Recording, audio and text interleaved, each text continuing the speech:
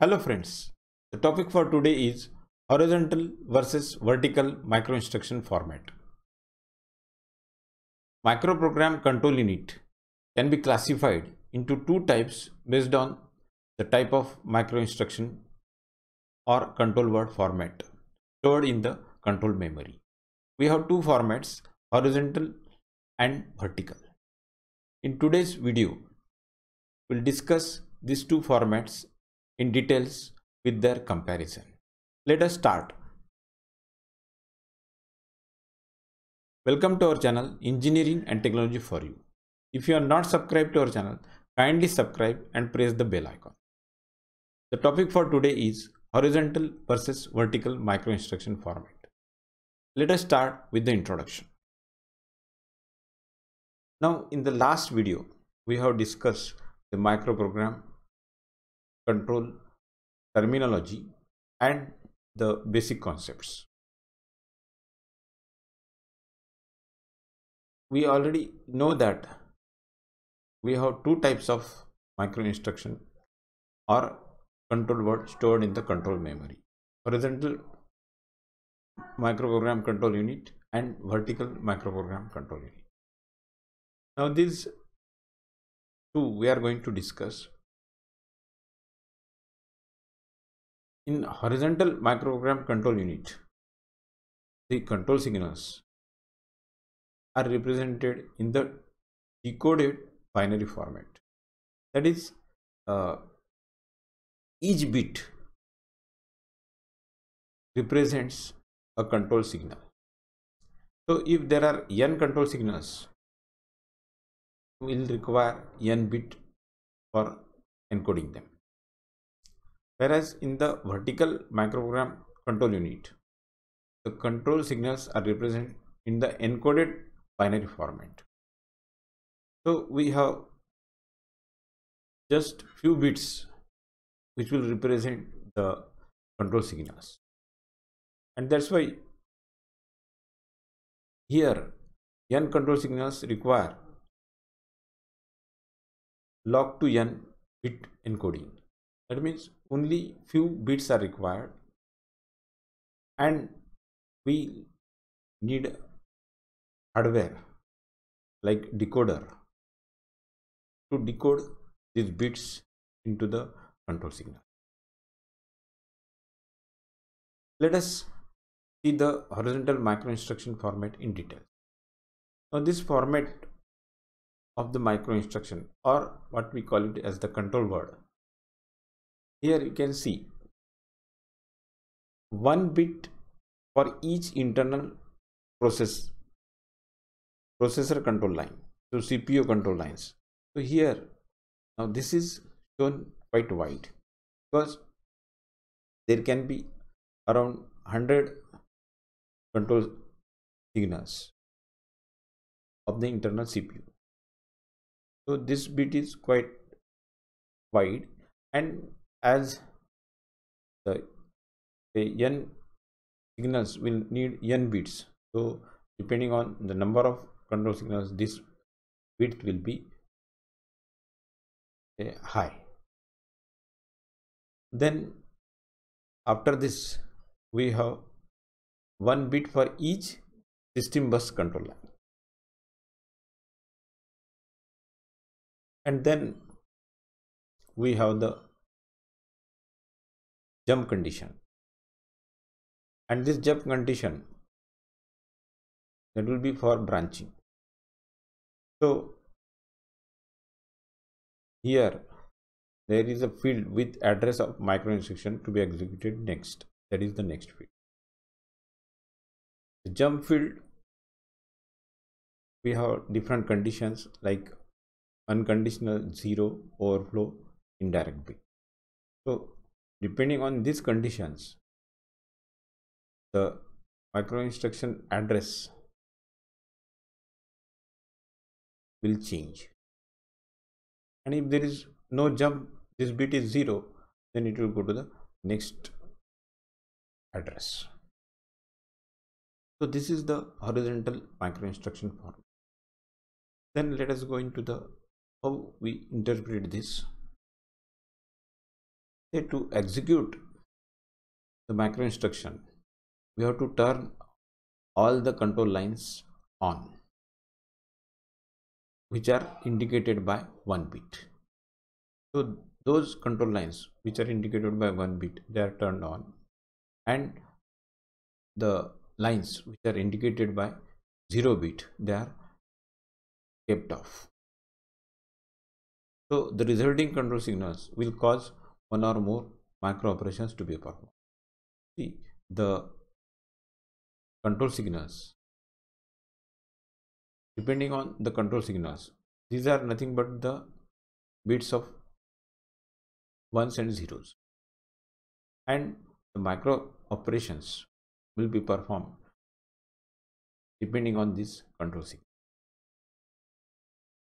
Then if the condition indicated by the condition bit is false, then we'll execute the next macro instruction in sequence, and if it is true, then the next macro instruction to be executed is indicated in the address field. So, and it will depend on the condition, whether it is a zero overflow or even without condition also it is unconditional. So if there is a jump, accordingly we'll have to set this address in the address field. So this is how the horizontal macro instruction will be interpreted. Then let us see the vertical macro instruction. In vertical macro instruction, a code is used for each action to be performed, and a decoder translates this code into the individual control signal. So here you can see, here we have the function codes. So 3 bits are shown for the functional code. So if there are 3 bits, here we'll need a 3 to 8 decoder. So depending on the number of functional codes, we'll need the decoder. If there are say 6 bits here, then we'll need 6 to 64 decoder, and this will depend on the number of control lines we want to control. Then after this we have the jump condition similar to the horizontal macro instruction, and then we have the macro instruction address. So compared to horizontal, here the advantage is that they are more compact because the number of bits are very less, but there is a additional, we have to small additional expense at the cost of say the decoder, and there will be slightly time delay. That means it will be slower compared to the horizontal macro, because this part, the functional codes, they are to be decoded into the say control signal. So that will be done by the help of decoder. Then let us go to the comparison of these two types of microprogram units, horizontal and vertical. So the first point is it supports longer control word, wide memory word. It is what, as per the format we have seen, the control word is longer, and here so the memory word is also long, wide, whereas in case of vertical it is narrow. Then here the n control signals are encoded into n bits, whereas in this case we are decoding the n control signals into log to n bits. So as we have said, if the value of n, if it is 8, then if we take log 2 of 8, it will be 3. Similarly, if it is 64, then log to base 2 will be 6. So the number of bits will be very less compared to the horizontal. Then horizontal microprogram unit, it has high degree of parallel operations. That means at the same time we can have the micro operations running parallelly.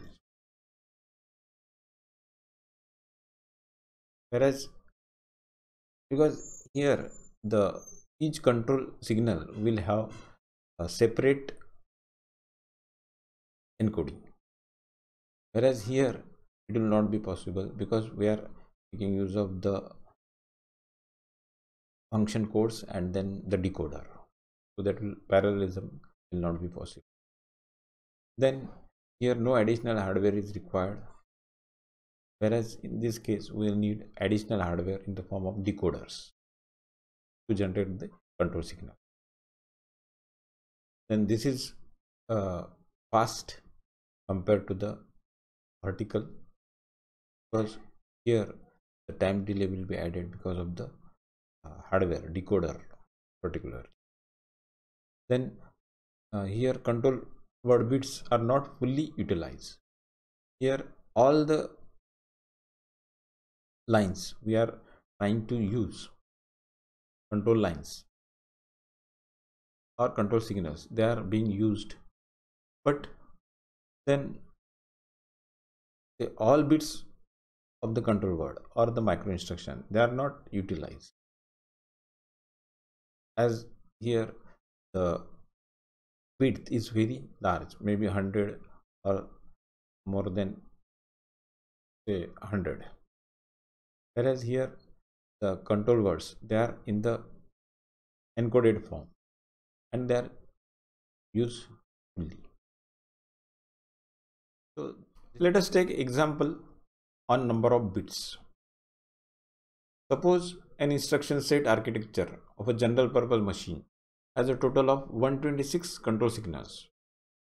Then we have to find out the number of bits required in control word for horizontal and vertical micro instruction encoding.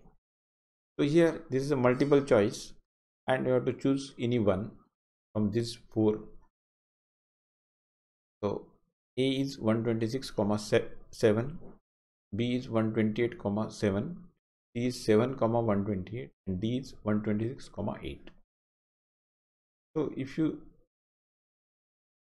want to do this, you will have to do the calculation. For horizontal encoding, we know that 1 bit is used for each control signal. So if there are n number of control signals, we'll need n number of bits. So here in this case, the number of control signals are 126. So we need 126 bits. Then for vertical encoding, n control signals are encoded into log of say n to the base 2 bits. So 126 control signals will be encoded with say log of 126 to the base 2. So that is nothing but 7 bits, because 2 raised to 7 is 128. So that's why here 2 for encoding of 126 control signals will need 7 bits. So the answer, correct answer is A, that is 126, so just to make it clear how to calculate the number of bits. So as you can see, the number of bits for horizontal it is 126 bits, whereas for vertical it is just 7 bits. So this is having a quite wide length, whereas this is narrow length, 7 bits.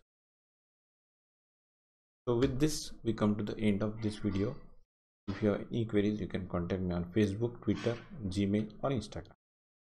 Then if you like the video, press the like button, share with your friends with the help of this icon on which is available on the YouTube, and then subscribe to our channel Engineering and Technology for You, and don't forget to press the bell icon, because this is important. Unless and until you press the bell icon, you will not get notifications from YouTube. So thanks for watching. Have a nice day.